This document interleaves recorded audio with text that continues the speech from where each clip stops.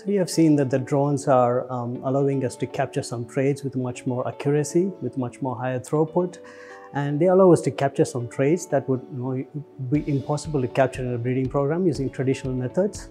So the throughput, the accuracy, and the ability to capture additional traits has been a game changer for plant breeding.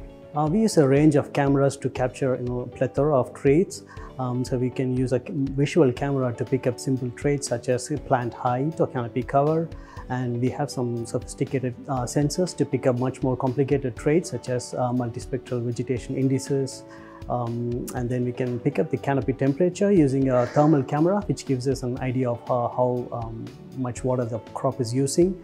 And we can use some hyperspectral sensing to pick up much more complicated traits.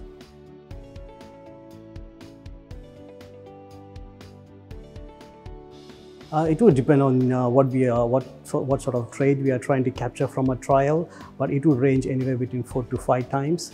So it differs a bit to a traditional approach where you capture one trait at the end of the season, but with the drones we can capture the traits at multiple time points, and that allows us to get a much better idea of how the genotype is doing actually doing in the field.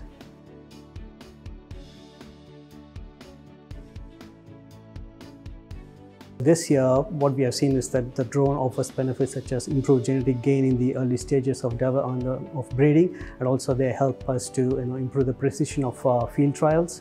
So this year we are focused on implementing the drones in the northern regions, in Burdekin, in Ingham and Meringa. But in the next 2 years, the strategy is to implement the phenomics technology in the Bundaberg station.